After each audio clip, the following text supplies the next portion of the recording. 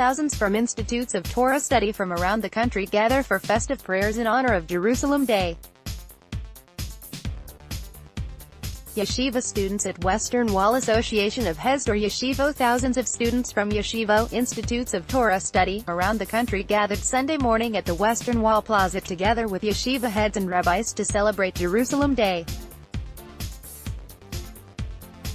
Deputy Defense Minister Rabbi Ben Dahan and MK Moti Yogev Jewish Home also attended the prayer.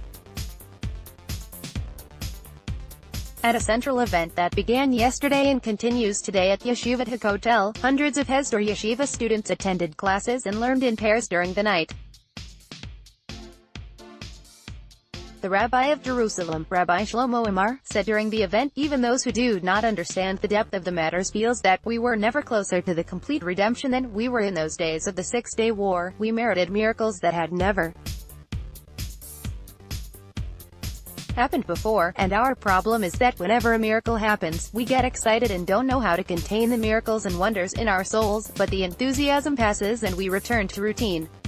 The wise must also remember these things for the future. Tags. Western Wall, Jerusalem Day.